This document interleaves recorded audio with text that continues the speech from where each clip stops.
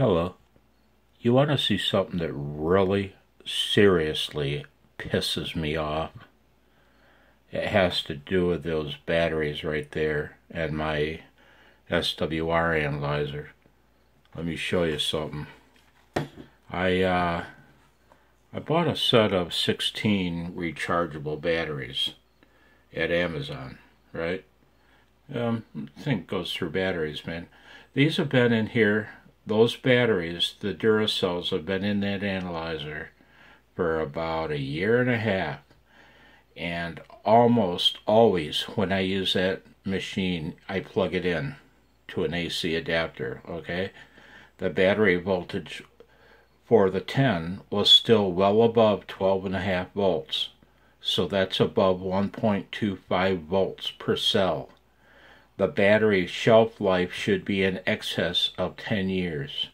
Those batteries are barely used, man. So I took my analyzer apart to install the rechargeables, and I was shocked at what I found. These Duracells were leaking acid all over my SWR analyzer battery holder. And man, you know what? I take good care of my equipment.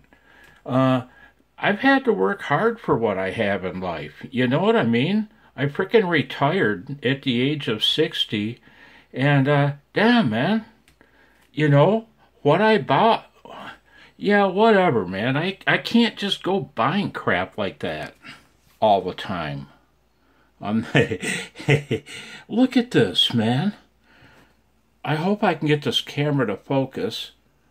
Look at the cells on the left. Come on, focus. Look at the 5 cells on the left. They didn't leak. But look at these, man. Please focus. Look at that. Look at that, man. They're not worn out. They're 1.5 years old. There's no way in hell those Duracells should have leaked in my SWR analyzer.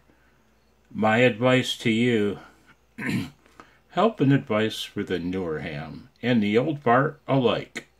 Do not ever, ever put Duracells in your equipment.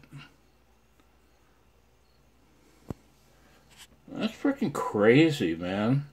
That's nuts. 73.